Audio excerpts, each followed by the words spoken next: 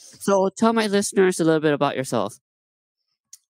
So yeah, my name's Darryl Hopcutt, from the UK.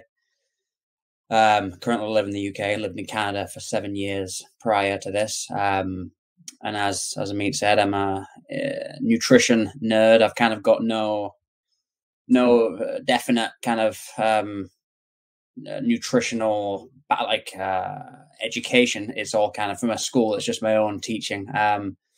The reasoning behind that is more so I feel that if you go to a school or you go to somebody who's teaching something, that person already has an ideology. Whereas I feel like if I can just learn it myself, not that I can't learn from others too, which I do a lot. And my mind changes all the time. But yeah, my world is nutrition and food. Mm-hmm. So what have been what's been happening in your life recently that you expected and did not expect? I expected and didn't expect. So like I said, I lived in England I grew up in England, lived in England for 26 years, moved to Canada for 6 years, and then moved back to England. That was kind of during the pandemic time. And I didn't expect to love England as much. I've got going away from your home and then coming back to your home. I feel that the time away, you kind of, it always feels better when you're somewhere else. The grass always seems greener. But coming home and seeing like the greenness and the countryside and of the UK, just, yeah, I didn't expect to love it as much as I have, and just appreciate it a lot more. Mm-hmm. So when you moved to Canada for the 6 years, what kind of culture shock did you have? I mean, the place I grew up in England it's a place called York, so about 300,000 people population wise. So pretty small. And then I moved to Toronto, which is, I believe, 4 million. So that was a massive culture shock in itself. The first 2 weeks I was there, like, I was close to coming home because I didn't know how to use the subway. I didn't have a clue how to get around, and it was just a massive. I'd been in a big city. I'd never been to London before in the UK, so going to a big city in Canada was just a massive culture shock. Luckily, my wife now, but my partner then, talked me out of leaving and going back. But yeah, it was just the whole vastness of North America, which I still love. I love how big it is, and especially the States where you can be in one state like, I don't know, California, and go to another state and it feels like a different country, let alone a different state. That's so true. I've gone to Atlanta a couple of times to visit my sister's boyfriend and his family, and it's like completely different like atmosphere than is here in California. It's like I'd rather move over there than live where I'm currently living now. I love that. It's people talk about the States, like they'll say, "Oh, this is crazy." It's about like Miami and New York are completely different worlds, but the same country. Whereas England's a bit different, where you can drive from the top of England to the bottom in like 8-10 hours. So really small. Yeah, I saw you posted a couple of videos on your YouTube channel and Instagram about you took some trips in the past few months to different cities. In Europe, yeah, we went to Rome last year, and Rome was really nice. You know what, going from like Toronto back to York, and then now I live in a place called Howden, which is about half an hour away from York, and it's even smaller. The population's 4,000 people. So yeah, I've gone real small. Like, everything's closed past 6 p.m. There's nothing you can get. there's if you want to get fast food, we've got a Domino's like half an hour away. That's it. But yeah, going to like big cities like Rome, again, loved Rome. Pollution was kind of gross. I didn't realize how much. Again, I don't know if that's because I'm now in the countryside of England. Everything that when I go, it's just polluted, feels worse. And then recently we was in Barcelona, which was I love Barcelona. It feels a bit more relaxed than Rome did. So yeah, how, like, where you're living right now, how are the prices like food wise? Is it expensive or is it like in the middle? I'd probably say it's in the middle compared to what you guys are going through. So I know it's pretty intense in America, right, with the prices in the grocery stores. Not even grocery stores, just general, like, Everything. everyday stuff is, like, gone up a lot. Yeah, and I see our mutual friend Teresa always posting about in Canada the grocery store prices there. But I don't.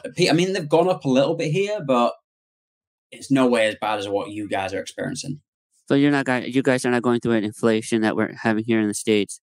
No, I think here I think the government wants people to feel like we are, so people start the freaking out and kind of having or not panic buying or whatever.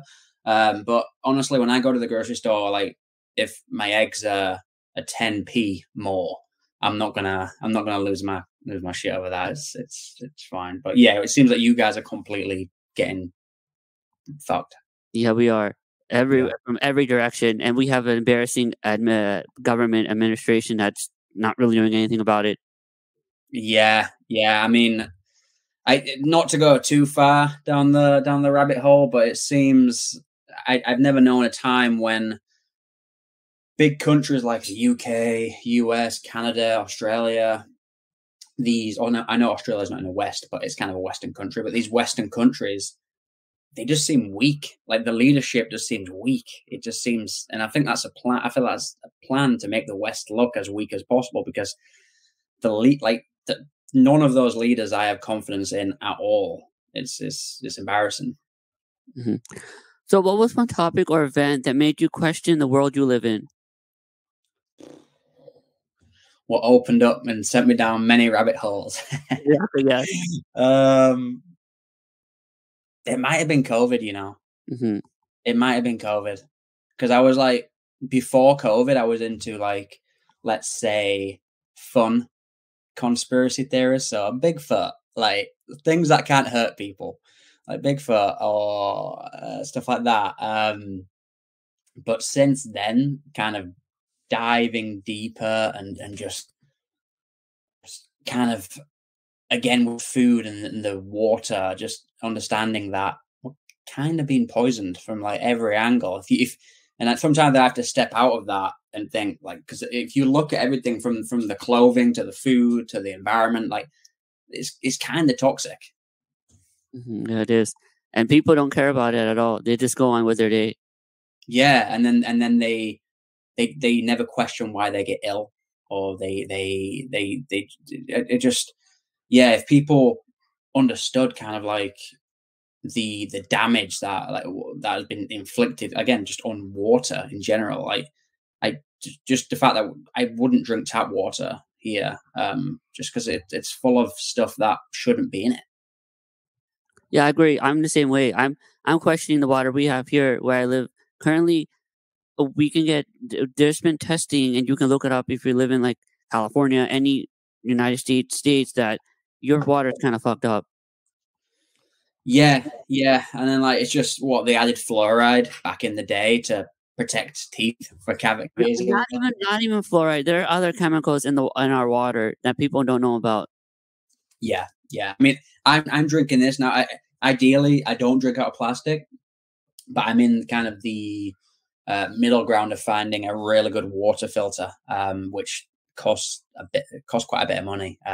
But that's kind of my. I would unfortunately, I'd love if tap water was like just great and just like, but it's not. There is something though. Talking of water, while I'm on the subject, there's the website called findaspring.com. I don't know if you've heard of seen I've that never heard before. of that website before, but carry on. It's global. So you basically findaspring.com, you put your postcode in there or zip code, and it shows you where natural springs are, where water's running and it's coming down through the hills, and there's a tap, and you can literally go and collect the water. There's like one like 45 minutes from me. The only reason I don't go there is because it's got some iron rusting on the tap, so there's like orange particles in there, which I just want that to get cleaned up. Then I'll go because it's literally water coming through the mountains in like literally how we used to get water back in the day. So yeah, I mean that's the best way to get water. It's mineralized. It's coming through the rock. It's coming through the earth, and yeah.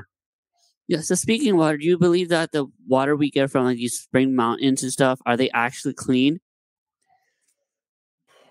It's hard, right? Because I always when when I'm going to drink this spring water, I always imagine if like in the newspaper about local man who is scared of tap water gets really ill drinking from spring water. Like I always feel like that's going to be like the irony of it. But I mean, if anything, and again, not a doctor at all, but if anything, I would assume, when you go to a foreign country and you can't drink the water, but the locals can. That's me. Whenever I go to India, I cannot drink the water because I've done it many times and I got severely sick, which I ended up in the hospital for like, I have a story about that. So I took a trip to India in 2007 or 6. We went to a water park in Bombay, the major water park they have there. And we decided to go in the tide pools. You know, the tide pools that the water comes to everyone. Yeah. So it was me and my mom. We went in there, and the biggest wave hit me. I swallowed the water, and then 2 to 3 days after, I got severe diarrhea, which ended up me getting admitted to the hospital locally where my grandmother lived, and then transferring into a big city hospital, and then rushing back to a local hospital here in the States where I'm from. Wow. Hmm. Yeah, and again, that's for someone who lived there. It probably wouldn't have been an issue, right? Because Hmm. they would have had the gut biome to handle that. So again, going back to the spring water, I don't know if it's the spring water is a problem or it's because our environment we live in, we've maybe been sanitized too much. That like the human stomach is super acidic, and the reason for that is because it's supposed to be able to handle pathogens. But it's been so dampened down. But yeah, I mean, we can't drink if we go on holiday to Spain, we can't drink the tap water. We have to get bottled water or anything like that.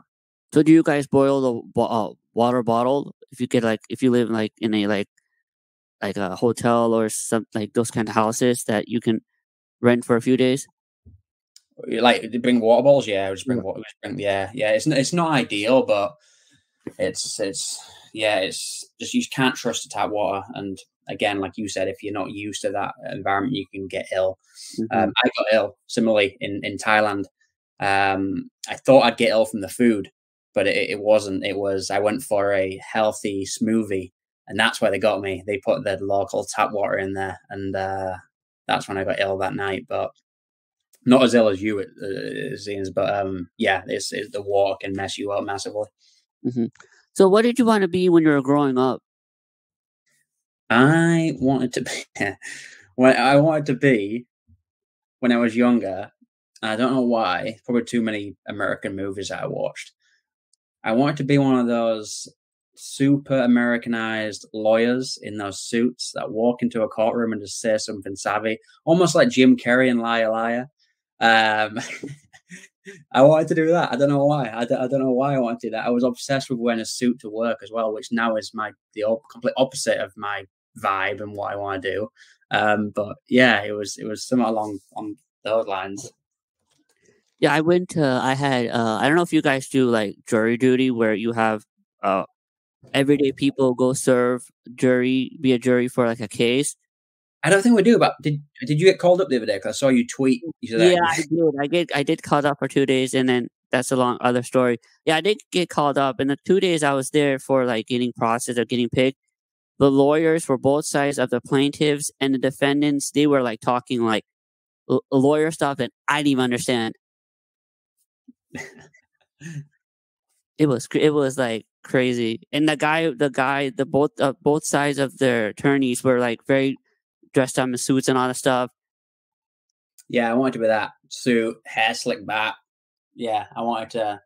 I don't know why. Again, probably just from movies, but yeah, that wasn't a dream that I wanted to pursue. But when I was a kid, that sounded fun.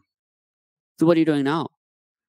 So now, so I do nutrition coaching for people, and then I just work on our food business here as well. We did catering in Toronto, and we're setting up here as well. And we've been doing that for some individual clients and stuff like that.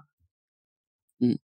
So do you also have a podcast? Because I was looking through your Instagram page, and there was like a hashtag to your podcast. Do you still do that or not anymore? Yeah, so no, I did set it up around a year ago, and I enjoyed doing it. And I was actually having this conversation today with my wife that I want to start doing it again. But as you know, you do pretty consistency. It's one of those things that you have to keep doing. One, to keep any kind of listener base, and two, to get better at it.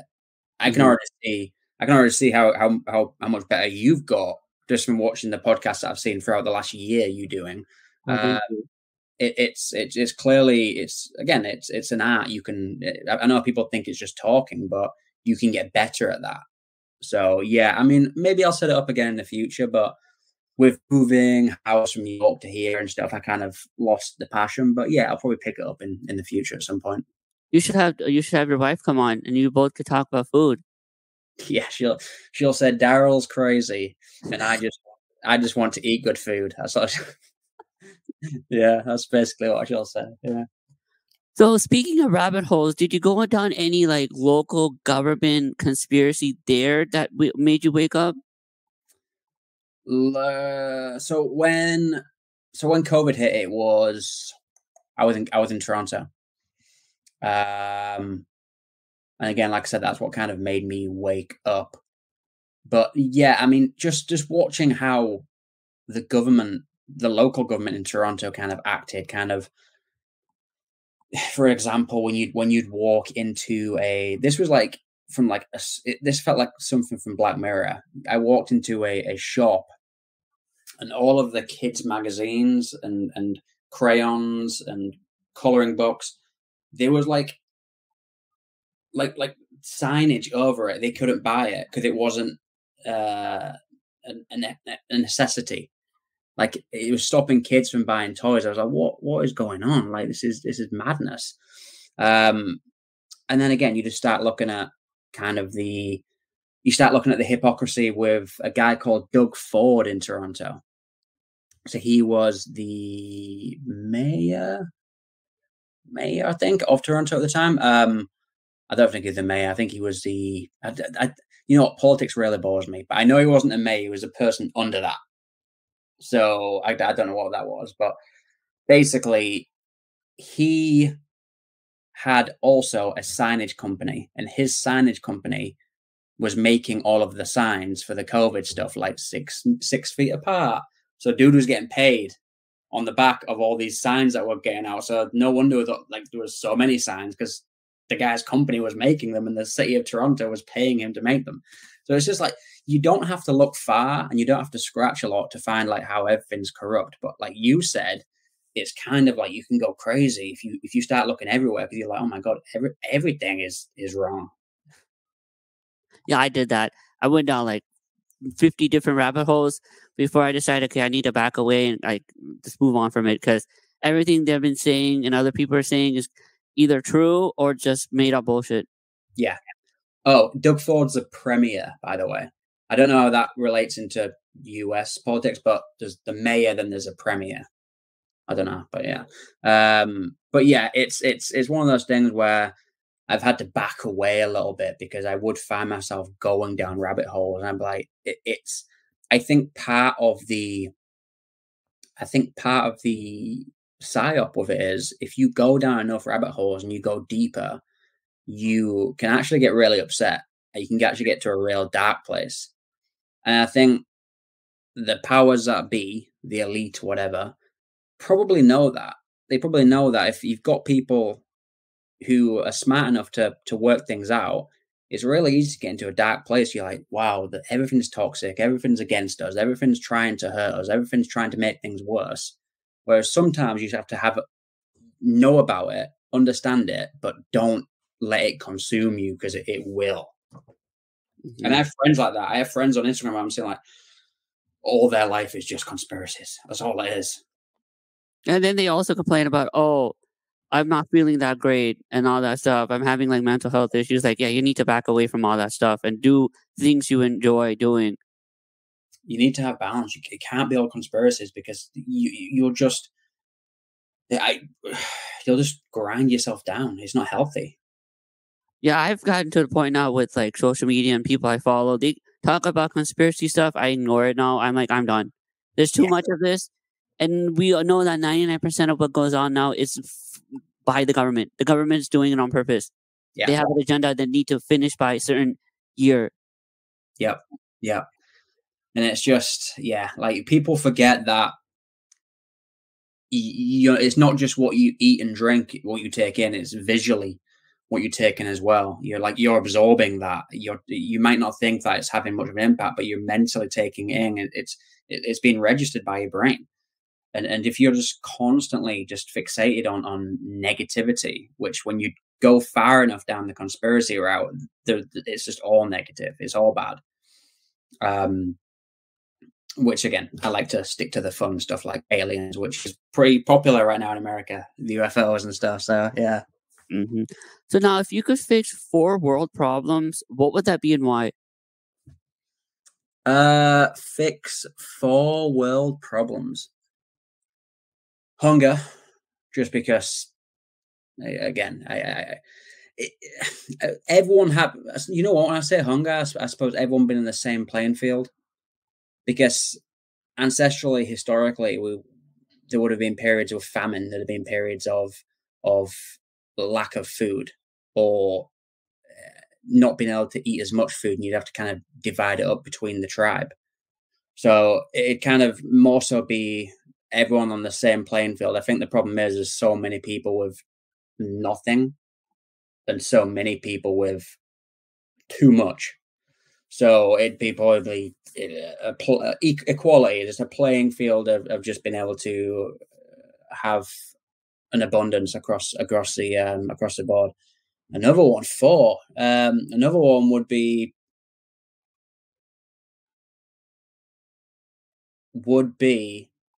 speaking of what we spoke about, to just completely eradicate of everything the government has done to our food and water supply. And again, if I could make that back to where we could just turn our taps on and have clean running water, or if we had the gut biome from being outside and being able to go and drink from a spring, that would be a massive thing. Because water, one, you shouldn't have to pay for it. It should be available. Water is one of those things that would have been available pretty accessibly, and people die a lot in third world countries from lack of water. And I just think, again, it's because we've polluted the environment so much. We've polluted everything. Another thing would be how we get these things make, like, again, people like to complain about things, but complaining from a phone made from cobalt and whatever from probably child slave labor. If you go far enough again down that rabbit hole, you'll find that it's pretty gross. The stuff they get from the Congo and whatever. So it'd be fixing that. It'd be, but again, that'd probably tie in with my 4th thing. It would be just fixing people's mindsets. A good thing about podcasts and social media is that we get to communicate and stay in touch with each other. But I think we all spend way too much time on these things. No, I agree. I'm guilty of that. Whereas, it's almost like I was having this conversation today with my wife. I was like, "Have you seen that chimp documentary on Netflix?" No, I have not. But if you can explain what that is, it's like a new chimp one, and it's really good. And they go to war with different tribes and stuff, and there's this big chimp thing. But you watch them day to day, and somebody's patrolling the area, somebody's going to get fruit, somebody's going to hunt, somebody's going to gather. They're grooming each other, they're looking after the children. They always have things to do. And I think phones, social media, is our modern way of living, always having things to do. Because I'll see people they'll be on the phone, I'm like, just put your phone down, and then they'll have to grab a book, or they'll have to put a TV show on. And we're not able to be bored anymore. And that's where a lot of time, that's where creativity comes from, when we allow ourselves to be bored and just so again, it'd be probably a wish for humanity just to have a break from, because these things connect us, but they also disconnect us so much. I agree. Now, if you could choose 4 favorite movies in any genre, what would that be and why? 4 favorite movies in any genre. Let's go. I'll say, okay, Titanic. And that's because when I was 10 years old, my auntie was babysitting me. And she rented Titanic from Blockbuster. And I watched it at the 10-year-old and I was bawling, crying. And then my mum came home and I was in the kitchen making some toast. I was buttering my toast. She was like, why is Darrell in the kitchen just crying, buttering toast? I was like, I've just watched Titanic and it's broken me. It destroyed me. Watching Jack dive off the door and sink. It was, Titanic's definitely up there. Interstellar. I love that film just because I personally believe that's kind of where I think we live in a dimension. I think there's multiple dimensions. We just can't understand them. But I think that's probably what we live in different planes of existence. But I love that film.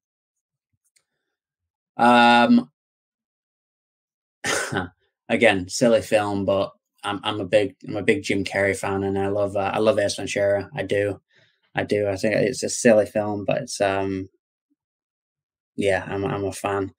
And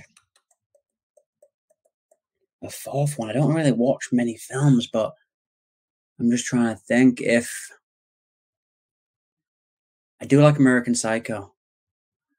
I like American Psycho. I like Christian Bale. I'm a big fan.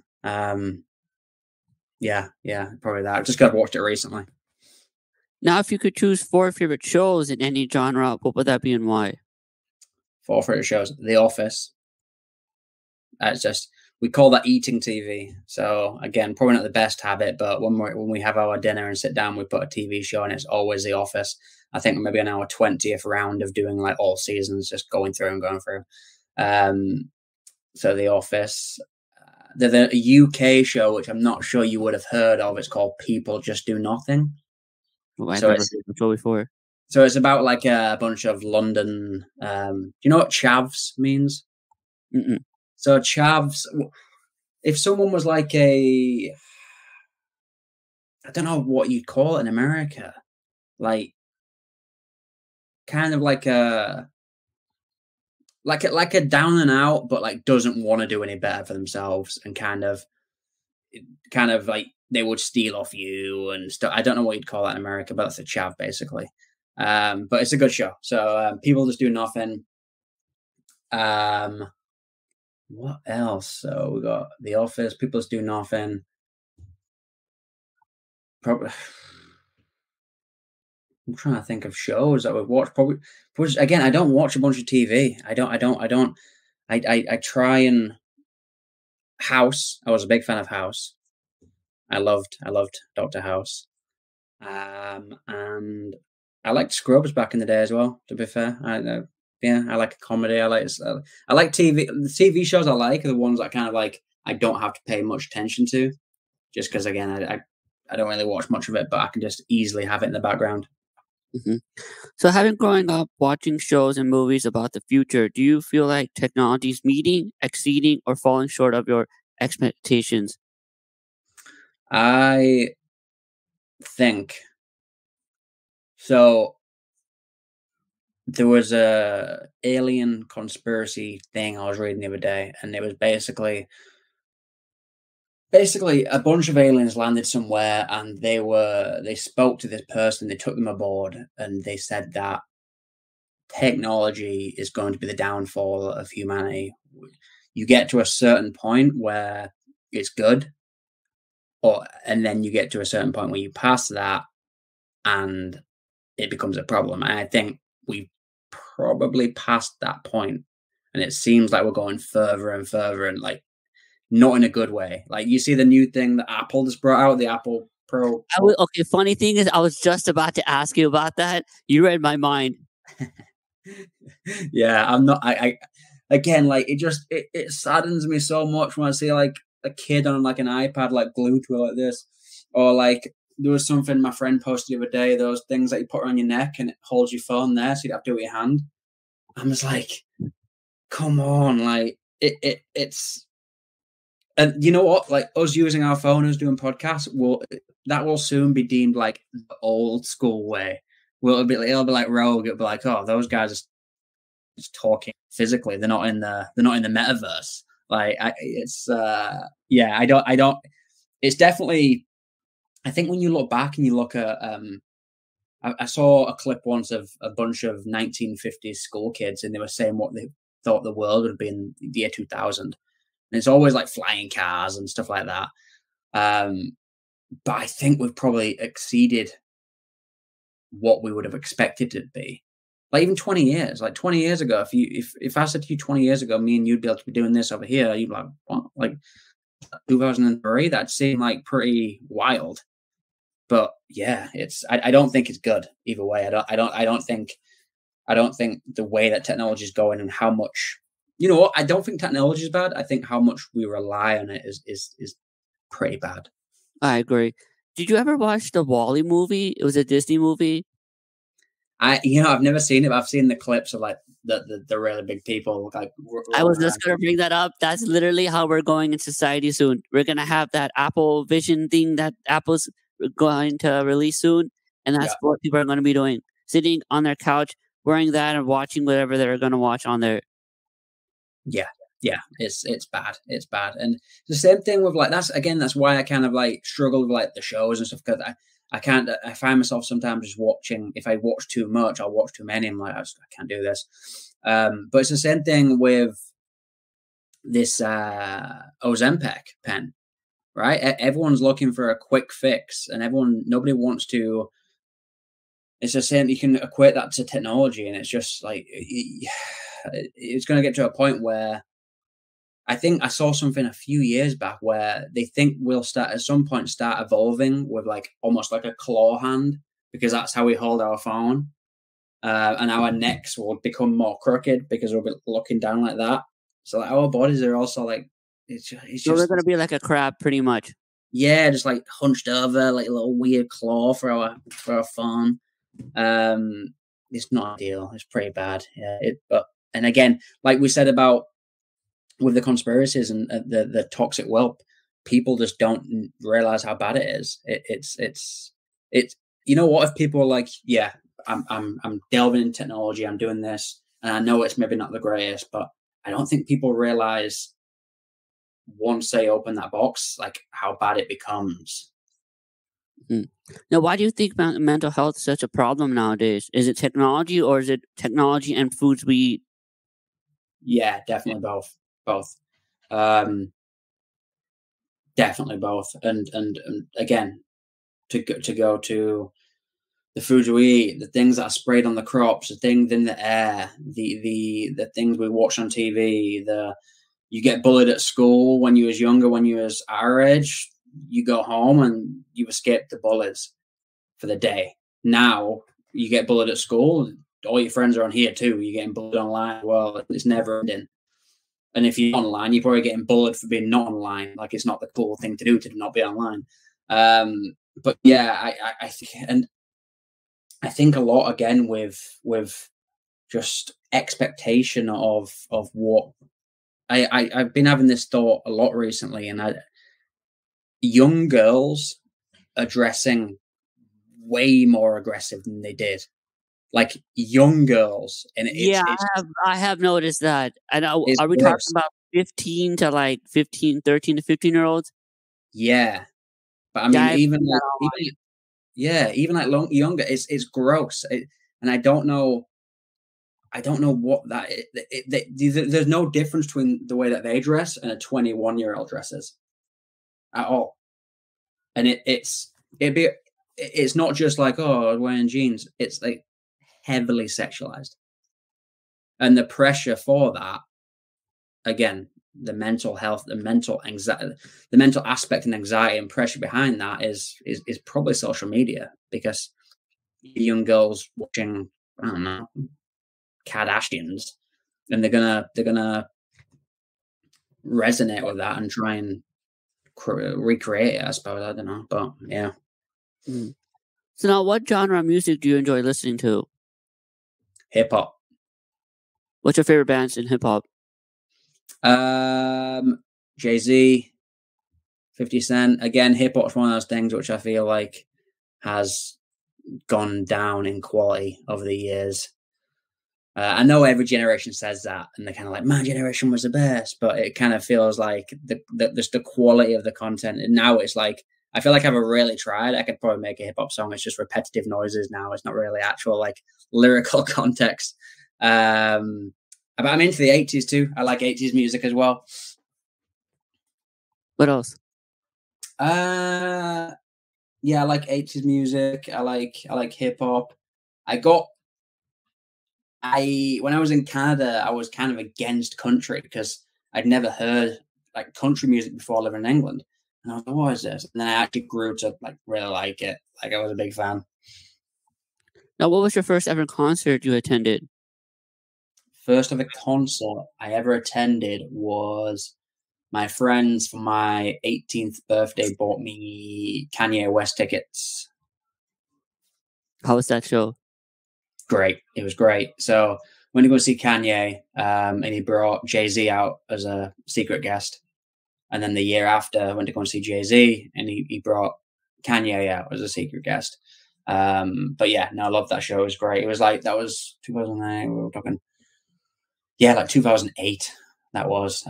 So it wasn't kind of the Kanye of today. He was just more about the music, I suppose. Mm-hmm. Now, what are your favorite foods to eat or that you enjoy your wife to make for you? She makes the best curry. Like she makes a really good curry. Yeah, I'm a big curry fan. And she's like, "You want me to make curry every night?" I'm like, "I would eat that every night gladly. I don't care. Like I'm a creature of habit. I would do this. I would eat the same thing every night. It's delicious." We love tacos. Going out tacos, making tacos. It's just a simple meal.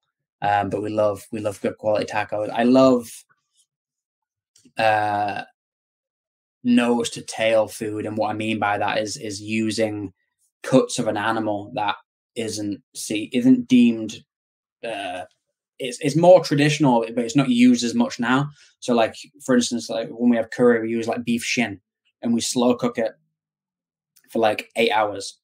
But I love that. I love using the cuts that we'd use back in the day because that's what you do ancestrally. Would use the whole animal rather than just the steak or the chicken breast. But yeah, I love that kind of stuff. Just quality food all around kind of makes me happy.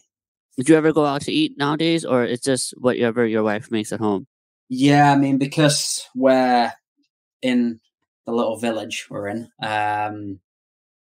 there's not much around, so we make most of our food here. But when we do go out, we'll go to like a place in York called Fish and Forest, which again is local food. They'll do like they do a game, so like a venison or wild boar or even pigeon, and then they'll do stuff from the sea as well. So like local fish, in season cod or whatever. And then when we go to London quite a bit.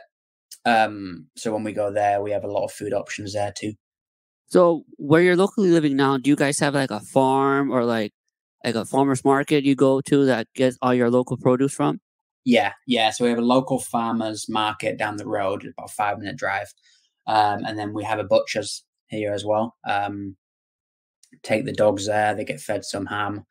They love it. But that's the nice thing about the village that we've got a 5-minute walk into the village centre. We've got the butchers, we've got a vegetable store, we've got a bakery, we've got a couple of pubs, which I don't drink, so I don't go there, but it's nice. And just everyone knows each other, and everyone's pleasant. It's nice. That's good. So now, how did you get interested in nutrition in the first place? Did you have a personal problem with your health or a family member that made you go down the rabbit hole of looking at the truth behind this topic? No. So I mean, my journey started in like when I was 20. I got really into fitness, got really into working out, lifting weights, and you start to understand more about how it's not just going to if you want to attain a goal on a physical. No, it's not just going to the gym and lifting weights and whatever. Nutrition is a massive part of that. So I got into kind of like tracking macros, like weighing my food out and stuff like that, and making sure I was getting the correct carbs, protein, fats. And then I've done all the different diets, keto, vegan, this, I've done it all.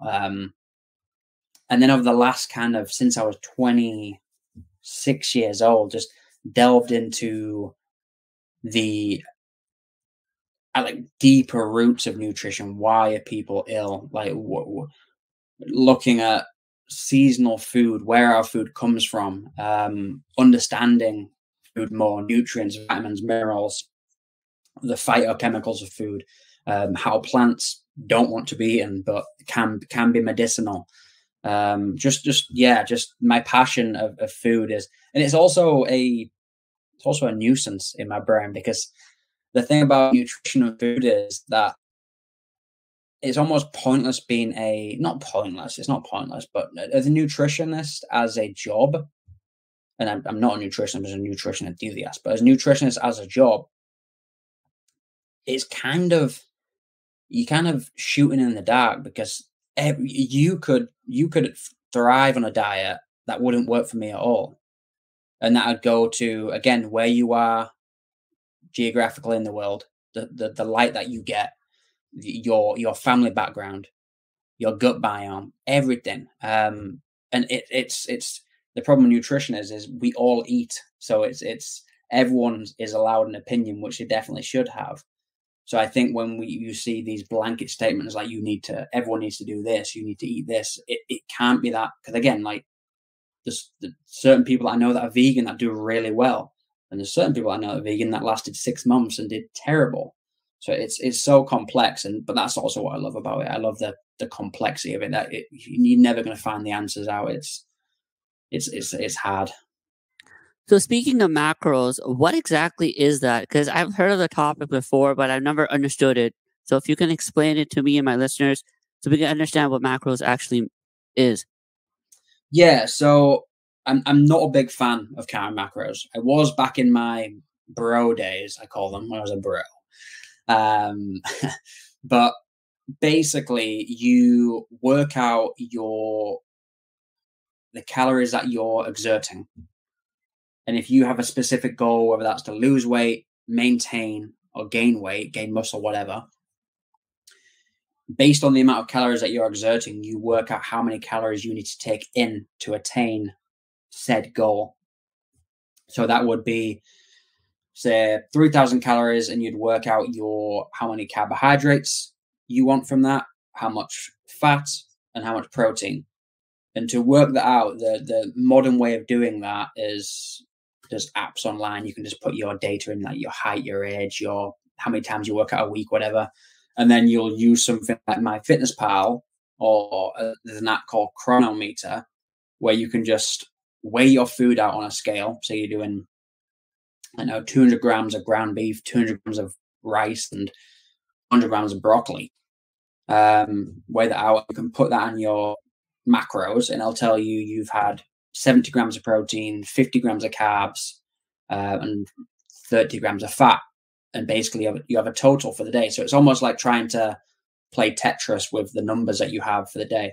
The reason why I don't think that is a great way of measuring food is because I just think the human body is way more complex than counting calories. I think it's, whenever I find myself tracking calories and go back to calories, I get almost sad, because I'm like, is that how broken the human beings are, that we can't just eat intuitively? We have to put it into a little app.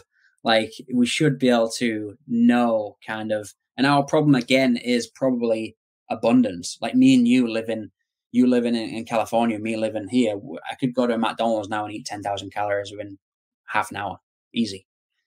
The problem is that we have so much food available, and that's where kind of counting calories can kind of keep you somewhat accountable. But I think to say, again, ground beef is 250 calories. To put that in your body and you're not fully understanding how your body's digesting that, how much protein you're taking, how many I just don't think it's an accurate way of measuring. I think it can be fun, but it can also be very addictive. Like that's why I stepped away, because I found myself religiously, like Jasmine would make a meal, and I'd ask her how many grams of rice, how many grams of this. I'm like, come on, man! Like my wife's making a meal. Like stop being a weirdo. Like it's. But people are like that. People won't eat out or eat something somebody made because they don't know how much was weighed out. They don't know the macros on it. How accurate are those apps anyways? Are they actually telling you accurately of how much you're getting, like nutritional wise, like fat, protein, all that stuff? Yes, I mean, I think a lot of it goes off like USDA guidelines based. So again, like it's taking.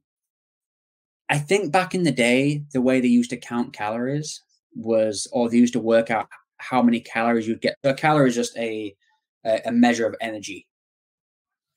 So I think they used to throw things in it's called a bomb calorimeter, and it's based like a big furnace, and they'd throw food in there or throw something in there, and they'd watch the how much time and how much energy it takes to break that food down, and they'd say, okay, well that means this is 50 calories.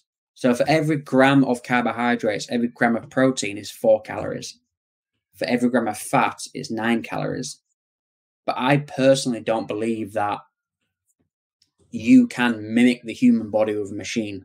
I think the human body in itself is a machine, and it's way more complex than weighing out 200 grams of white rice. And again, we probably both know people that eat a shit ton and don't gain weight. And we probably know people that don't eat that much and struggle to lose weight. So if calories in matters that much, then what's going on with these people? You know, like it's way more complex. Hmm. Now, what are some latest nutrition topics that you've been researching lately about? 1 second. I'm just trying to stop my dogs from coming in. Don't want the pugs on here. So nutrition topics I've been researching recently, it kind of falls into line with seasonal eating and light. I posted this study on my Twitter the other day, and basically it was about, they took 3 groups of rats and they exposed them to northern light, so light as if they were in the winter, so shorter days, artificial light, but that's what they're trying to mimic. And then they gave them oranges from they give them all orange. So there was 3 groups of rats, all exposed to northern light. They give them oranges from the northern hemisphere that were grown in the north. They give them oranges grown in the southern hemisphere, and then they give them oranges that were being kept on like a van transporting somewhere. The rats that ate the oranges from the southern hemisphere gained weight. The ones that didn't were the ones that ate the northern hemisphere and the ones in the van. So I'm looking more into, does it make sense for me in the UK in December, let's say, to be eating a pineapple? Probably not. And I think there's a lot more to, I think it probably matters what light you've been exposed to and where that plant was grown and what light you're taking in, because everything is signaling. And again, this is where I think the calories, macros fall short, because if you're eating fruit, what you're telling your body is that there is an abundance. It's summertime. Fruit grows in the summer, in the fall. It's telling your body that it's safe, it's comfortable. And people wonder why they can't lose weight, and that they're consistently eating like it's summertime. And then on the flip side of that, not to go too complex, but do you know about like polyunsaturated fatty acids like omega-6, seed oil? If you want to explain that, you can go ahead. You know seed oil. You know seed oils, right? Yeah, I know seed oils. So yeah, so the reason why seed oils are deemed bad, and probably everyone sees that everywhere now if you have Instagram, like seed oil, like they're full of a fatty acid called polyunsaturated fatty acid, which is full of omega-6. So there's omega-3, which you get from like fatty fish. You can get it from flax seeds and chia seeds, but in a poor, less bioavailable form. But mainly stuff like salmon, tuna, whatever. And then basically the human body needs very small amounts of these essential fatty acids. You need maybe about ancestrally, I think they thought we got a 1-to-1 ratio. So 1 gram omega-3, 1 gram omega-6. So when you have too much omega-6, it becomes highly inflammatory in the body. Another animal that loads up on omega-6 are bears, squirrels, just before winter, because they're trying to get fat. So they cram in as much as nuts and seeds and everything as possible. Obviously not seed oils, but again, these things are still full of omega-6, polyunsaturated fatty acids. So again, you take a regular bag of chips, you're going to see 2 ingredients, 3 maybe. You're going to see potatoes. The next ingredient is going to be sunflower oil, soybean oil, whatever, some kind of seed oil, and then maybe salt. We all know potatoes have no fat, but when you look on the back of a packet of chips, it'll say 9 grams of fat. That is all omega-6. It's all polyunsaturated fatty acids. So right there with that one bag of chips, you're taking your ratio from 0 grams omega-3 to maybe 10 grams omega-6. And people are doing that on a daily basis. If you go to McDonald's, you may be hitting a 1-to-20 ratio by eating some fries. And you're consistently telling your body that winter is coming. Where you're eating a diet which is full of omega-6, which you're filling your fat stores in your body. All right, I need to store fat. And that's why I believe why people can't lose weight, because they're consistently signaling to their body there's a famine coming, there's winter. Because again, we wouldn't have been this lucky ancestrally. You look at any other animal, their job is to find food on a constant basis. We're lucky in a way and not lucky that we have a fridge and we have a grocery store. But so many people are eating garbage that they're just signaling to their body that winter's coming, when we almost live in a state of summer because we have abundance all the time. Mm-hmm. Now, what are some common misconceptions about food, about nutrition? I'd probably say that one of my biggest gripes is veganism being healthy. Not that I don't think it can be healthy, but for instance, if you go to Starbucks, and I took a picture the other day of it was like a raspberry almond brownie cake, whatever. And this is how silly people are, it's how dumb people are. All Starbucks got to do is put a little green label behind it saying plant-based. And everyone's like, oh my God, that's so much healthier. You know what I mean? Like, all they've done is take the egg and the dairy out and replaced it with seed oils, and like, it's still sugar and it's garbage. Like, all they have to do is put a little green sign behind it saying vegan or plant-based, and people lose their mind like, this must be healthier, which I don't know where that started or when that started, but that's definitely a massive misconception that people think. I don't know. It just baffles me. What are other things that make you annoyed about nutrition? That you have to, that healthy eating has to be like chicken breast, broccoli, rice. It has to be like boring. Like, if you can cook, if you can make, you can make healthy food delicious. Like, it'd be more of a struggle for me to eat garbage food. I can't do it. Like, my friend said to me the other day, he was like, you never just like want to relax and just chill. I was like, bro, like, I love the food I eat. It doesn't stress me out. Like, for me to sit down and eat a bag of chips would stress me out more because I don't enjoy that food. And I know it's going to make me feel like trash. Like, I don't know how you can sit there without, like, knowing that's going, and then he texts me the next day. He texts me the next day saying, "I ate garbage all weekend. How do I detox?" I'm like, "You not see like the circle?" Like, So now, what are some of the most common mistakes people make regarding nutrition or food, just food in general? again, falling to the vegan, everything vegan is healthy trap is a big one. Um,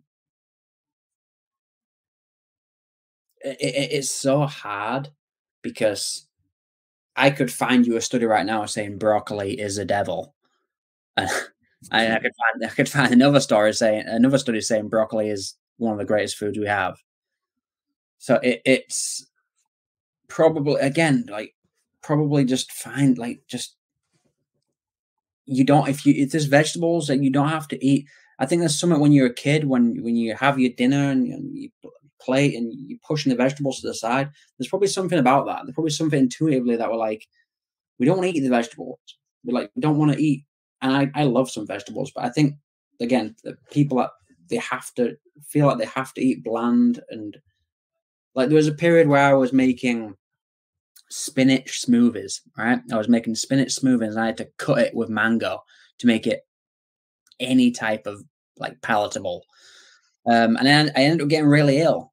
I ended up getting, like, really sick. I had to go to the hospital because spinach has these little things in them called oxalates, little crystals, and it's what the plant puts in it to protect itself being eaten from insects.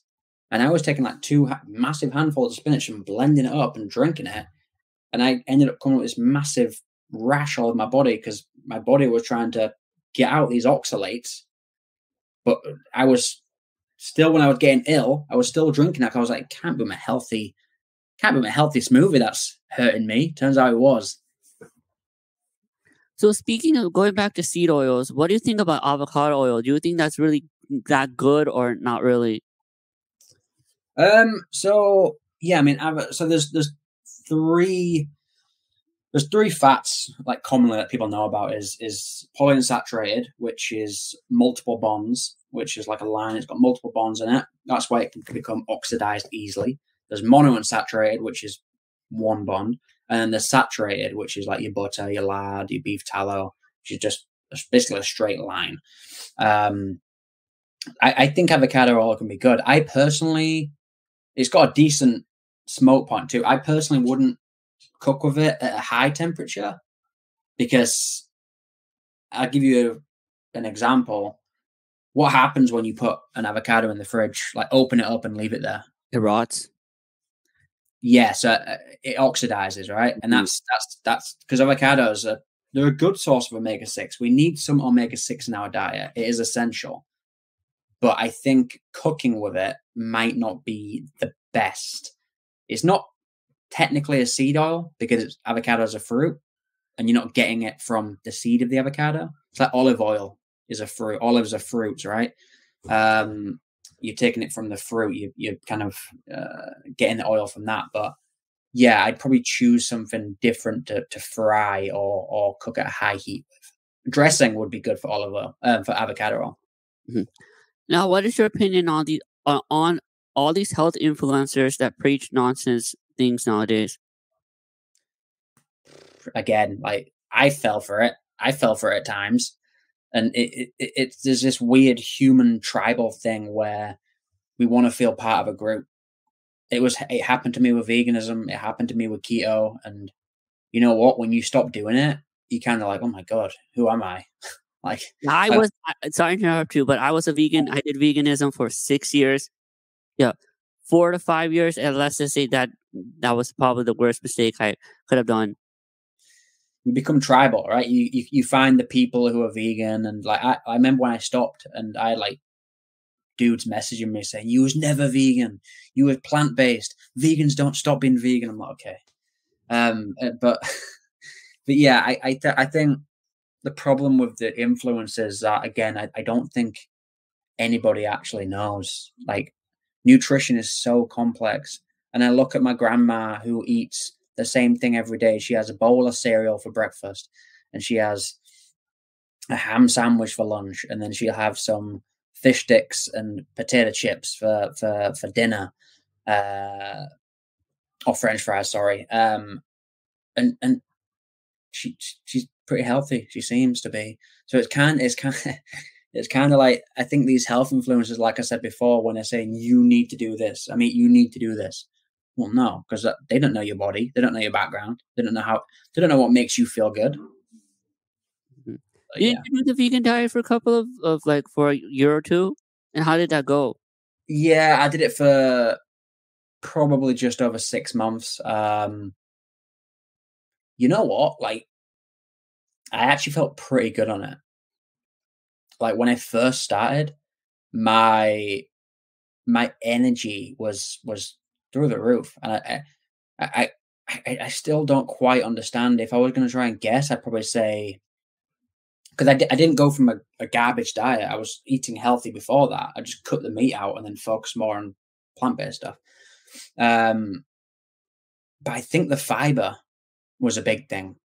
I think my body personally works very well on fiber, and I think the gut microbiome, if you keep which is again a completely new thing in nutritional science, but understanding more when you say you out, you eat, it's not just because you're consuming something, that if you eat something, you're creating the gut microbacteria in your body, and then that will then crave something. So when you see someone that eats garbage food, it's almost like the bacteria, it's the shitty bacteria they have in their stomach that's craving it, and it's almost like they're being controlled. It's the same thing for healthy food. If you eat salads, you're like, you know what, I'd love a salad right now. It's not an issue. I'd love one. But the vegan thing for me was good. Tons of energy, but there was some pitfalls in the sense of I found myself supplementing heavy, and whenever I do that, I'm like, well, it's clearly not an ideal diet because I should be able to get all of it from food. Became dogmatic and surrounded myself with other vegans too much, and my iron ended up like tanking, like being really, really low, to the point where I was getting like really bad dizzy spells, and I was really pale, and just yeah, and yeah, just chronic headaches, which I'd never suffered with before in my life. And as soon as I started incorporating more meat in my diet, it seemed to get better. Mhm. So now, why do you think people are promoting being fat as a cool thing nowadays? I know this is like that whole like being fat is like a new thing. Yeah, like the fat acceptance thing. Hmm. Again, it's we live in a time where, you know, we live in a time where literally you could make something up today, and it can be, you could find a group of people, and that'd be it. I guarantee there will be, and I'll answer the fat question in a second, but I'll use a comparison. You know how like vegans get upset with like people eating meat? Hmm. So we're understanding more and more that plants actually have a complex way of feeling things, and they probably do sense pain to a degree. We just can't understand it. There is going to be a bunch of people in the future who are so pro plant. Oh shit! I'm killing that plant. But so pro plant that they'll be like, "How can you eat some kale? That's a living plant. I mean, how dare you? How dare you take that? How dare you take those kidney beans? Those kidney beans are plant babies. Murderer. That I guarantee it. It's going to happen. It's going to happen. And that's to segue away from that. It's the same thing with the fat thing. It's you can find any tribe for anything, and I just think it's lost people, because you've seen what happens in that crowd when someone who is body proud, and they're proud of being fat or whatever. You've seen what happens when they get healthy. The fact Hmm. that the group turns on them. So it happened to Adele. Like Adele, when Adele got like seemed to lose weight, like she got turned on by the gang that supported her previously. It's crazy. So speaking of diets and like veganism, do you think like all these are like like something like cult related kind of thing? Yeah, I think so. Ancestrally, we would have probably been in a group of 20 to 40, 50 people. And we would have all known each other. All our kids would have hung out together. We would have all protected each other, all know each other's stories. There'd been nothing you didn't know about each other. It'd have been all, and we would have had a common goal to provide food for the tribe, to provide water, to protect from outsiders and predators, and that's still in us. We're still tribal animals. But yeah, we kind of we're still doing that, but in just a completely different way. That's just how we manifest it by doing that now. Mm-hmm. So now, what is your opinion on probiotics and probiotics? Do we really think do you think it actually works? I think they can. I think again, you can probably replenish some of the, especially if you've been taking a massive dose of antibiotics, then I think it might be beneficial. Because I don't think people understand what the gut biome is, and two, I didn't understand back in the day when I was like younger that an antibiotic literally means like anti-life. That's like literally what it means. If there's someone take this anti-life pill, oh, why? We're going to kill all the bugs inside you, the good and the bad. So probiotics, they could probably be helpful, but I'd rely on other stuff more so. Food, getting out in the dirt, getting in water, getting in the sun. I think we're way too clean nowadays, and having dirt on us is probably a healthy thing to be out, like feet in the earth. Mm-hmm. Now, what do you think? How do you think AI will play in a role in nutrition and healthcare in general?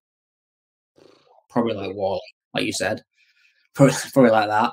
Probably people. I think we're already kind of seeing that with the Ozempic pen. Like, it's not artificial intelligence, but it's definitely artificial medicine, and it's just it's. I'm not sure how AI, other than probably getting rid of delivery drivers, it'll just be a robot delivering food to you or whatever. But yeah, I mean, we already see AI when they do like operations, right? When they have like a robotic arm or whatever doing the operations, which is a helpful thing. It's good that it allows us to do like keyhole surgery and stuff. But again, there's always that line that you cross that you're going too far, and it seems like humans have a habit of going too far always. We never kind of know when to stop. Yeah, we also use AI robots in like automaking industry. They like create like parts and stuff, so they don't really need like humans to do all that hard labor. Yeah. One of my friends said the other day, they was like, "Oh, have you seen Terminator?" I was like, "No, I've never seen Terminator." And they was like, "You'd love it. It's basically what's going to happen." I was like, "Oh." It was like Terminator kind of basically warns you about what happens when you start relying on AI too much, which I'm not sure if you can vouch for that if you've seen Terminator. But I have seen Terminator, the first one, and I really don't remember the story that well. But what your friend said, yeah, we're headed. They're not even Terminator. There are other movies that predict what's going to go on in the future, like Black Mirror, for example. Have you ever watched that show? Love it. Yeah, the whole going back to the Apple Vision thing, they've already said, like, I think they had an episode about it, or they probably brought it up during that show, of the whole virtual reality stuff. So we're kind of already heading down the virtual reality path. Yeah, it's. I mean, I suppose the artificial intelligence towards food would be. There's a big push right now for making like obviously the plant-based burgers and stuff is big right now, and that's artificial in it itself. It's trying to mimic something that's not actually a real product. Even some of the burgers, like, is it the Impossible Burger that like bleeds? I don't know why. I don't know why you'd want that if you are so averse to animal products. I just yeah. Well, let's move on from the nutrition topics. Let me ask you, if you could time travel and go back to any moment in history, Where would you go, and what would you want to change, and why? I would time travel back to the ancient Egyptian time,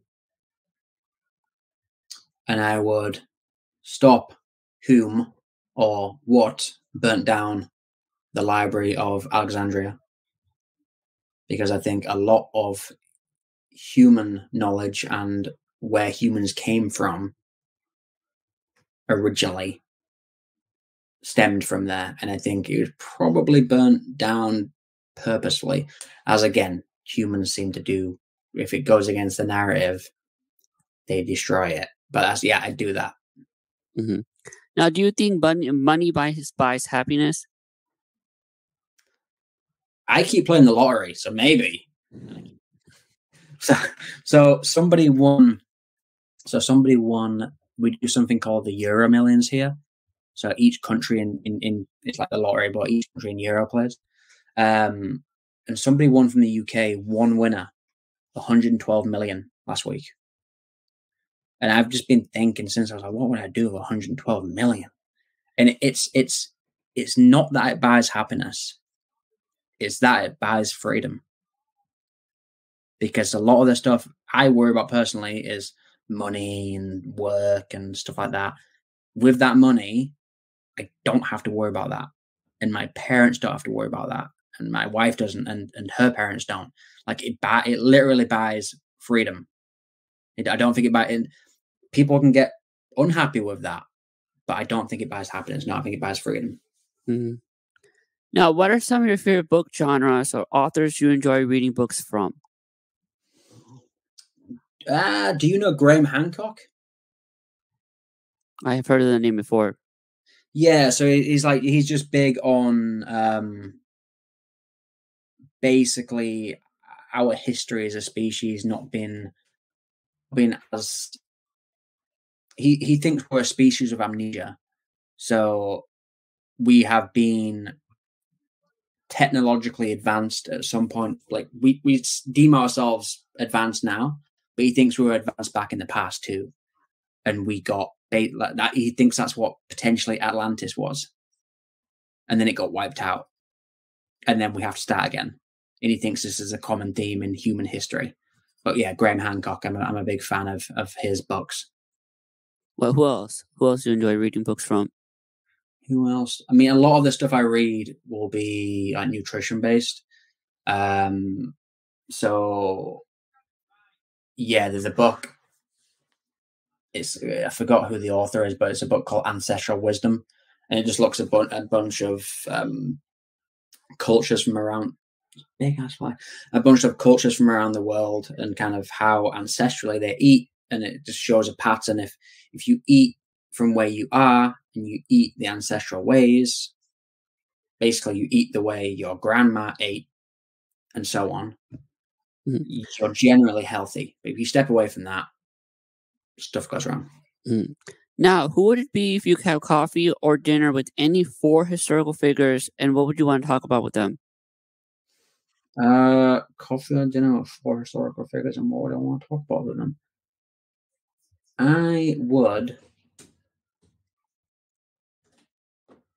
I'd have it with the I'm thinking like, is it weird? Like, I'd have it with Tutankhamun. Cool. Because Tutankhamun. Okay. Again, I'd just love to understand that culture. I don't think we and again, I don't think but I'd love to kind of think what the young king, what he thought of the pyramids and who they were built by. Because the pyramids is just a massive mystery. We don't know how they were built. So I'd love to anyone from that era, anyone who had any information from that era would I'd love that. A person from history. It feels like I'd love to speak to Nikola Tesla, because like he'd said things like if you understand the importance of 3, 6, and 9, you understand the universe, which is like super cryptic. But and like he supposedly he used to walk around the building like a certain amount of times before he'd enter, and just yeah, I'd love to speak to him and pick his brain, and just yeah, just understand that. I would also, speaking of, I'd love to speak to Pythagoras, ancient Greek philosopher, just because recently I was reading a book about how he died, and for some reason back in ancient Greece they thought that, well, some people thought that beans were the souls of the dead, and his death was, he was, I think, one of the first maybe recorded vegetarians, but his death, basically, he was getting chased and he a bean field and he wouldn't run for it because he didn't want to kill the beans, and he ended up getting caught. So yeah, I'd love to just understand more about that belief, just because it's on my mind. And then you know what, like I'm recently Elvis. I think his story is wild. He might not be dead, so who knows? If you want to go down that conspiracy rabbit hole, but he might not be dead. But yeah, I'd love to speak to him and speak about his life and whatever. Mm-hmm. Now, in your opinion, why do so many people love to kiss ass to our politicians or celebrities so damn much? Because people, I have friends like this and some family, and they need to be governed. It's almost like a security blanket. It's like especially in these last 3-4 years, it's people need a daddy. It's weird. It's I don't know why, and again, it's probably a tribal thing that we would have had a leader. The only problem is now our leaders are weak, yet still get this backing for some reason. I had that problem in Canada with like Justin Trudeau. I'd be like, why is this dude the leader? Like, but people seem to love him. But yeah, I don't. I think it's often weak people who will gravitate to even weaker leaders. But yeah. Mm-hmm.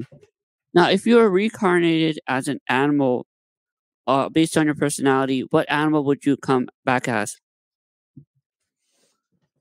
I had this conversation the other day with my friend, weirdly enough, and I said probably a gorilla, just because I feel like I resonate most with that. And it just seems like they eat all day, and I'd love to just sit there and just fucking eat all day, like. And they seem super chill and relaxed, and unless you like you go near a baby, which is a natural response. But then there's another side where, like a wolf, because I'm very loyal.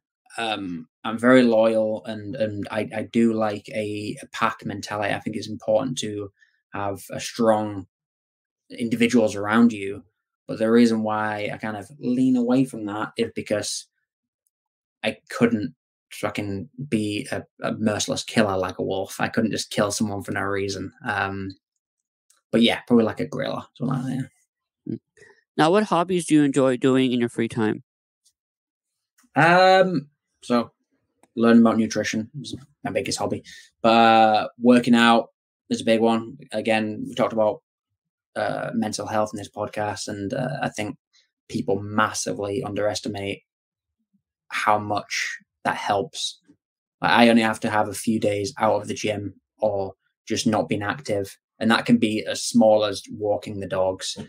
But if I don't do that, I kind of, it's like my brain becomes like an idle brain, is like the devil's playground, right? It's like if I work out, I can alleviate that massively. And recently I'm learning Spanish. I'm not fluent at all, but that's one of my hobbies right now, is learning Spanish.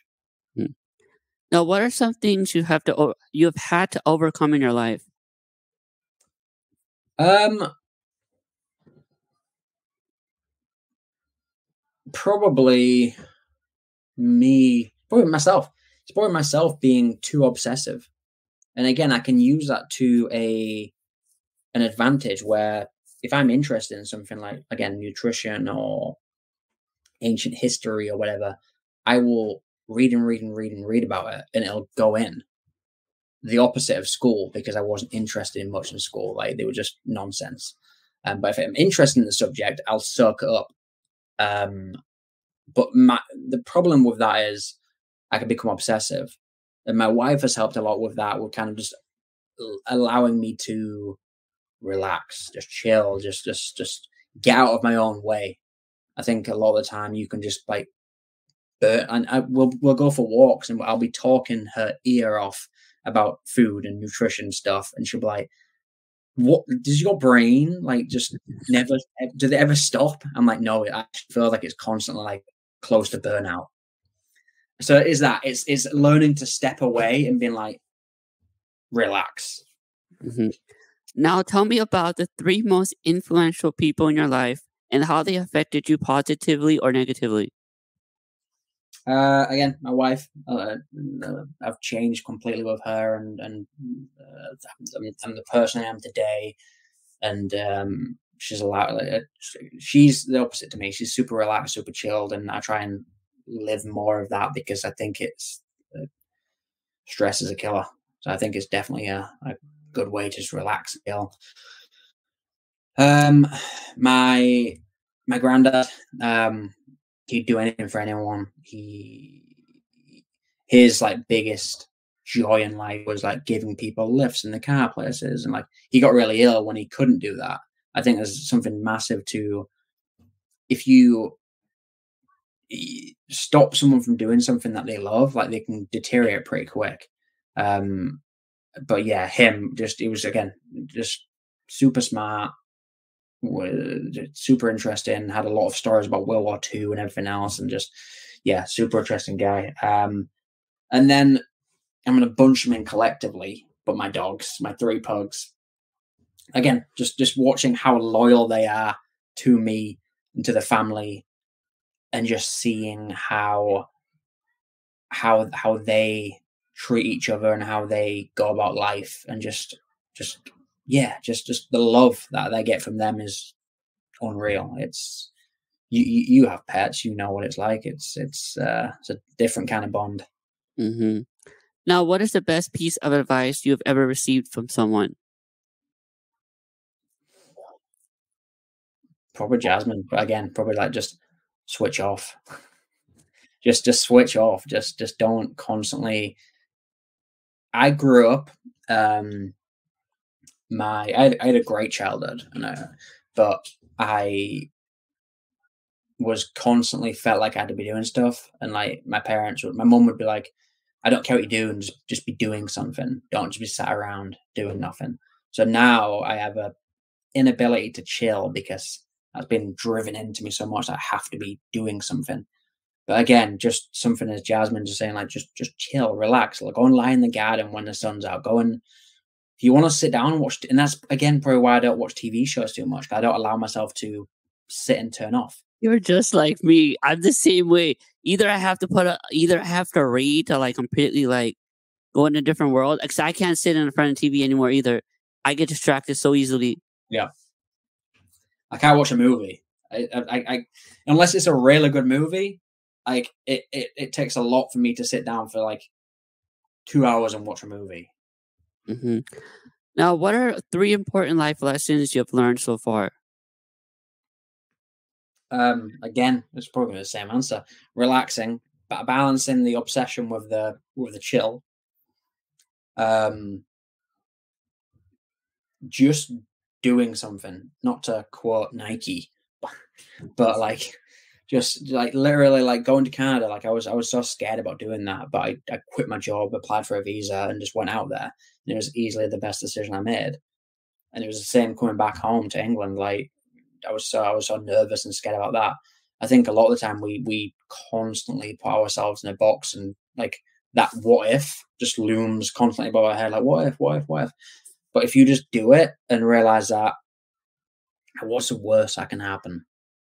Like, obviously that's circumstantial, but like a lot of the time, the things that we think the worst that can happen is so minimal to the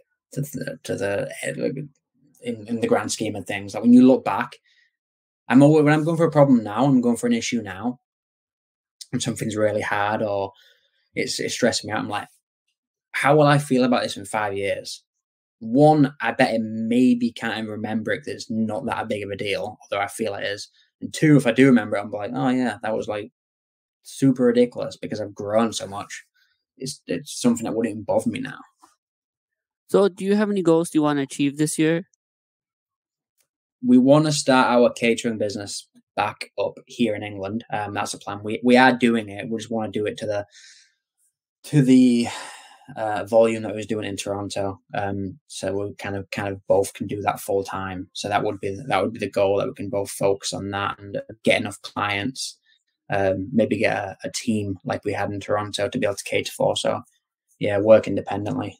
So what kind of foods do you like make, and then you send out to your clients? Yeah, so it's just like healthy food. We can't kind of our thing is like making healthy food that tastes like it shouldn't be healthy. Again, not just doing the generic chicken, rice, broccoli meals and saying this is healthy. Like, yeah, also tastes like garbage. Like nobody wants to eat this. And Jasmine's an amazing chef. Like she just she creates so many good foods, and she's starting a cookie business too. Again, with minimal ingredients, so like grass-fed butter, no seed oils, no preservatives, whatever. But yeah. So speaking of Jasmine, how did you and her meet each other? So I moved to Toronto in 2016, and I moved there, like I said, by myself. I was staying in a hotel, no plan, 2-year working visa, kind of gone around Toronto, seeing things. Didn't have a job at the time, just moved out there with some money. And then I downloaded Tinder, like all good love stories start. And I matched with Jasmine. At that point, I was on the way to New York because I'd never been to New York before. So I took a 12-hour bus ride from Toronto to New York. It cost me $60. And we were talking the whole time, FaceTiming. And then when I got back, we met up. I kept going back to my hotel. We met up. By the way, our first date was at her apartment. And people think that's weird. I don't think that's weird. Like, I know there's a lot of creeps out there. I get that. But if you want to get to, like, know the real person, don't go on a first date to the movies. Because what, you're both going to sit there in silence while you watch a screen? Like, or even going for a meal. Like, I even now, like, when I got with Jasmine, and she's been my wife for 5 years, we would go to a restaurant. When we go to a restaurant, I still won't act like I do at home. I'm still not, like, you know what I mean? Like, you go there and you're kind of acting in that polite restaurant way. Like, but yeah, anyways, that's just a side note if anyone wants to, whatever. But basically, yeah, going back and forth.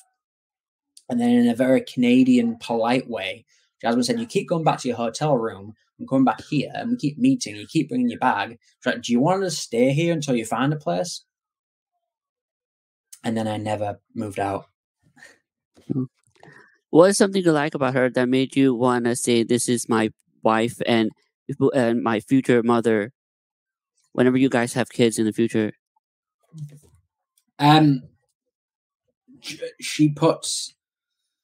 I've never met anyone that puts everyone before her. And that's like a really good thing, but it's also a fault because some people do. I've seen friends of hers who do like walk over her. They know when someone recognizes somebody's too kind, and they'll take advantage. So she's that person. She's a kind person. She's the one. You could say something like, you know what, Jasmine, I really like oranges. Or like, I really like that necklace. And she'll remember that when your birthday is 8 months later. And she'll get you a bag of oranges or that necklace or whatever. Like, she's very thoughtful. where it makes like gift giving for me to her very hard, because her gifts to me are very like they're out there. But yeah, she just puts everyone first. She's very selfless. Mhm. Now, what is something people seem to misunderstand about you? What do people seem to misunderstand about me? That I think people think that I think I know it all. I've had a lot of people say to me, like, "Oh, you think you know it all? You think you're better than me?" I'm like, I honestly don't think I'm better than anyone else. Actually, there's been a few times when I've been angry. I'm like, "No, you know what? I do think I'm better than you." It's not a cocky thing. I just do. Like weighing it up, I think me and Jasmine said it to each other in an argument. When Jasmine's like, "You think you're better than me?" I'm like, "Yeah." I was like, "You think you're better than me?" She's like, "Yeah." I'm like, "All right, well, at least we agree." But yeah, maybe like that. I think I know it all. When it's literally not that. It's like I am. I admit that especially when it comes to food and nutrition, I know a lot, but I know nothing because everything changes all the time. It's I just or maybe that I'm gonna change my answer. It's because people you stress too much, you worry too much. And I agree. But I stress about things that I think warrant stressing. I stress about things that I'm not gonna eat shitty food, or I'm gonna try and source out organic produce. And again, the same people are like, just relax, man, just eat it. I'm like, a misconception is that I'm stressing that's some. The misconception would be that that's negatively impacting my life, but it actually makes it better. Now, what is your proudest accomplishment so far? Proudest accomplishment would be setting up our own business in Toronto. That's closely behind that is just moving to Toronto because, again, I moved out there not knowing anyone, just wanted to. North American culture interests me a lot. I like North America. I think it's a really cool place. But yeah, setting up our business and just kind of going out on a whim, and making it successful for 3 years in Toronto was massive for us. How long did it take you to get your business started up in Toronto and all that stuff? All the legal ways and then officially opening it up for people to come and get what they needed from you. Pretty quick. Like it's we so we got all the legal stuff sorted out, and then we was renting a commercial kitchen in downtown Toronto with some single clients, and then we ended up signing with. I ended up contacting a local rugby team called the Toronto Wolfpack and said, "Look, we cater food. I'd love to be able to give your team, your athletes, food. There's 40 players, there's 20 staff. Any opportunity?" They got back to me, and that was literally off an Instagram. I sent them an Instagram DM. They got back to me and said, "Yeah, we'll do a week trial. You can do a week with food." And then they ended up signing us to a 3-year contract. From there, that was our first year of business, first 6 months of business. So we got pretty lucky with that like really lucky. And I think that's what we're searching for now. Like we want that kind of volume, but I think sometimes we underestimate how lucky we got with just getting that contract just kind of out of nowhere. Mm. Now, questions to end the episode. What is giving you hope right now? Giving me hope right now is that's an alien invasion, and it no, giving me hope right now is I actually do want that, by the way. But because I think that would wake a lot of people up, and it I think once you wake people up, we can kind of restart and start to get healthy and good again. But my hope is that we more people start to wake up and understand that your common man who and by man I mean male, female, whoever, common person down the street who you see is not your enemy. That's not the person. It sounds cliche and it sounds super conspiratorial, but the people that you deem the leaders, that's the enemy. They're the people that want to do, like, they don't want you to be healthy because that makes them richer, makes them wealthier. So my one of my wishes is that people start to wake up and just start to live more of a pure life. I'm not asking people to start rioting and going towards Parliament and saying, we're like pitchforks, but I'm saying, like, just live a pure life. Understand that everything we do as humans has an impact on the earth, and it can be bad or good, but it seems like there's a lot of bad right now. But yeah, people wake up more. What are 3 other podcasts you recommend to my listeners, and why? 3 other podcasts. I would recommend Teresa's. I forgot what it's called. What's it called? Spiritual Gangsters Podcast. Fucking hell, sorry, Teresa. A Spiritual Gangsters Podcast. But yeah, that one. I'm a fan of that one. You know what? You know the music producer Rick Rubin? Nope. You know? I asked Jasmine that question yesterday. She didn't know. I was like, what? But like, he's produced people from like Metallica to Jay-Z. Like, he got a big discography. His podcast is actually really cool. Forgot what it was, but just search Rick Rubin on any podcast stream and I'm clearly not good with names. And I like Sam Tripoli's Tinfoil Hat podcast. I'm a fan of that too. I just put it in when I'm driving somewhere. I'll just got 2 hours to listen to something else. Put that on. Well, what other podcasts do you listen to? That I also listen to Paul Saladino, aka Carnivore MD. His podcast is called Fundamental Health. Listen to that podcast, which is again all about food and stuff like that. I listen to Ben Greenfield Life. Ben Greenfield's a biohacker. Again, food, but also lifestyle, environment, stuff like that. EMF, Wi-Fi, kind of protecting yourself and that kind of stuff. Yeah, that's best. I think it's just those. Mm-hmm. Now, if you had the attention of the world for 5 minutes, what would you want to tell them? Attention of the world for 5 minutes.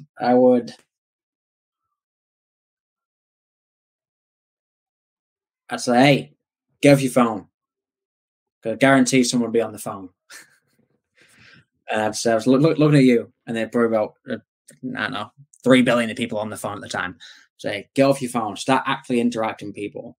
It's like, it's stop losing yourself in social media that you have to consume yourself all day and you have to exist on it, because eventually you won't be able to tell the difference between social media and real life. That's the way it's going. And I just say, just spend more time with family. Spend more time. Life. I know saying life is short is like cliche, but it really is. Like, I've been spending so much more time with my grandparents recently because I can just ask them questions. And like my nana, who doesn't have a phone, she has like a little flip phone, like a little drug dealer phone, like a throwaway phone. But like, just asking them questions about, like, I ask them what they used to eat back in the day, or what they used to do. Or like my nan was telling me the other day, she got an orange for Christmas. I just speak to different people and speak to older people and learn stuff and talk to people. And that's a big thing. I just say talk to people. And that's why I think podcasts shine, because people will go on Instagram and they'll comment and they'll do this and they won't actually get to know somebody. And that's why people can talk crazy in the comments, because it's such an easy way to just say something and dodge. It's like Twitter. Twitter's an easy way to just say something and dodge. Mm-hmm. But yeah, just talk to people, whether that's in person or over podcasts, FaceTime, whatever you is able to you, just talk to people. And now, lastly, where can people find you online? So people can find me online, Darryl Hopcutt Nutrition. That's basically it. I don't have any other handle. I have a YouTube channel which I occasionally upload to, which is just, again, my full name, Darryl Hopcutt. Kind of set that up, detailing my journey from England to Canada and then back.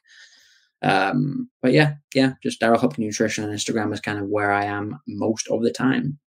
And you guys can follow me on Twitter, Instagram at Hopcutt Podcast, on the screen, all in one word, lowercase. You can find my podcast on all podcasting platforms like Apple, Spotify, etc. And you can also find my videos of my interviews on YouTube and Rumble. That's it for me. Thank you so much, Darrell, for coming on the show today. Cheers, man. I appreciate it.